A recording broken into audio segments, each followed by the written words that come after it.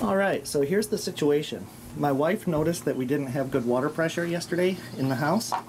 So I came out here and I checked the pressure switch, and you can see, I gotta be careful not to touch it, that those points of contact are burnt. And so I'll show you how this works, I'll show you how to replace it, but I've got to replace this whole unit. Safety is very important, so you want to make sure that you shut off the power to your well pump.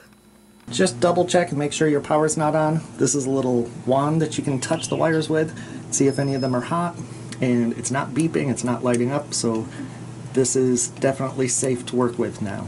So the way this pressure switch works is when the tank falls below 30 pounds of pressure, that's per square inch, these little contact points should click up against there, turning the pump on, and it will fill up the water tank to 50 pounds of pressure. And this is the electric coming from the house, so you want to make sure that you reconnect everything the right way.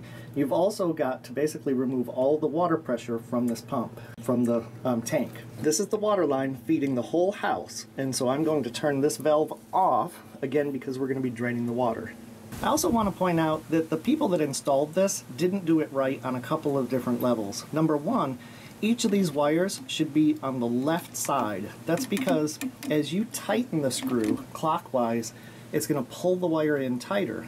If you tighten it and it's on the right side, then this could actually work its way out. That's fairly minor, but right here, you should have some type of protective guard so that this sharp edge can't really abrade that wire, and also to keep out a little bit of the moisture. Before you remove the wires, I suggest taking a picture on your cell phone for reference and labeling each wire so you know what sequence they go back in. And then just loosen up these screws and take all the wiring out, including the ground wires down here on the green screws. Alright, so all the wiring is disconnected. Before we remove the old pressure switch, we need to drain the tank. And so I'm just using a garden hose, and you see I've got some other hoses hooked up to this for other purposes, so I just undid one, and then I'm going to turn this on and open the valve. Open.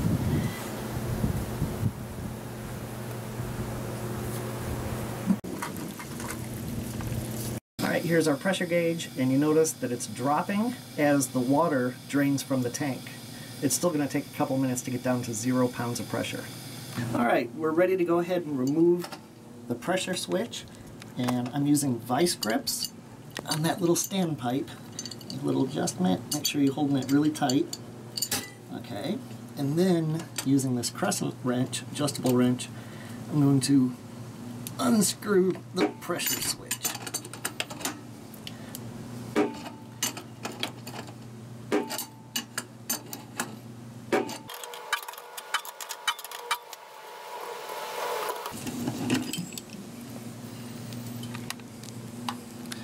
Okay, another thing that I immediately see as a problem is they really shouldn't have had this tape covering up this valve.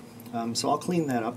And I bought the exact same model, except there's one slight difference. This has a little lever so that you can manually override the low pressure switch if you need to.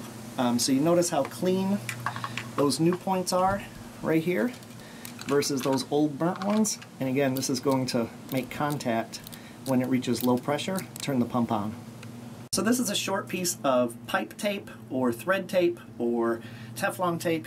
I like this better than pipe dope, and you want to make sure that you put it on the correct direction.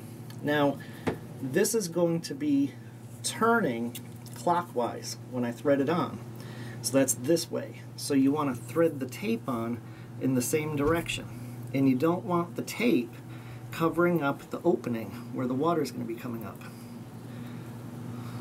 Alright, and so now I'm just going to thread on the new pressure switch, and you want to make sure that you're not stripping the threads or anything like that, so just start it by hand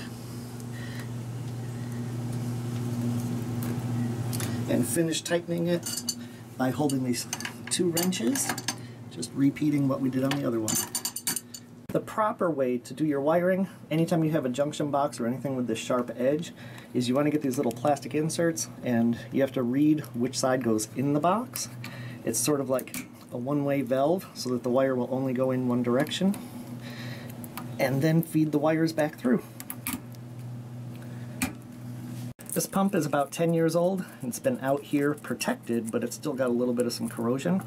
So I'm just using a little piece of sandpaper, brightening up the copper ends on here before I make the connections. So these go in. It takes a little bit of some force. You want to give yourself some slack, some extra length. So pull a bunch through. Alright, that should be good. So now they're all inside where the pressure switch is going to be covered. Alright, I'm starting with the ground wires. Notice that I bent it going in the direction that the screw is going to turn, and that way it will actually tighten it instead of pushing it backwards out of the box. Now just connect your wiring the same way it was in the original. Notice that I'm starting from the left and curving it around so that as you tighten it, it actually pulls it into the connection.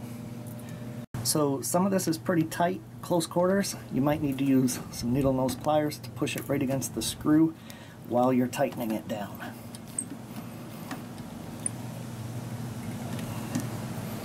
Alright, now that all the wiring's connected, it's all nice and secure and snug. Before I do anything else, I want to make sure that the charge is correct.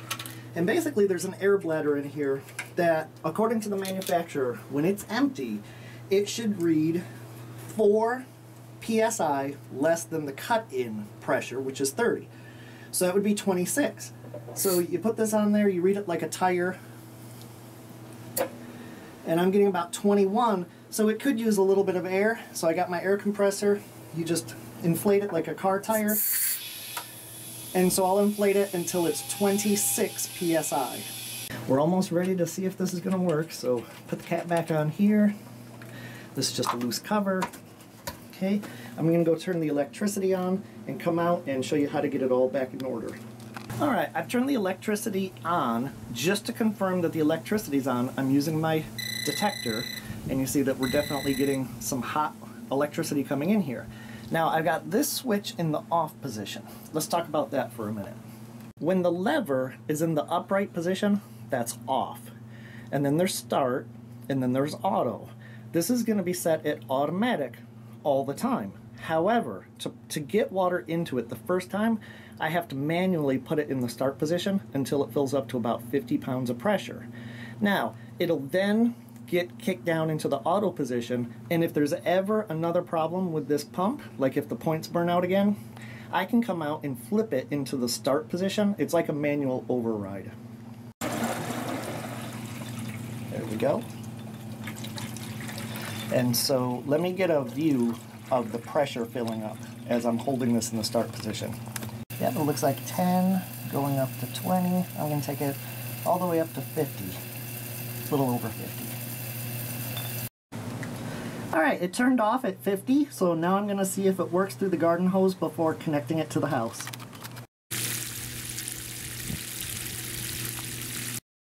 Alright, I'm going to cover up all this wiring with a little plastic box.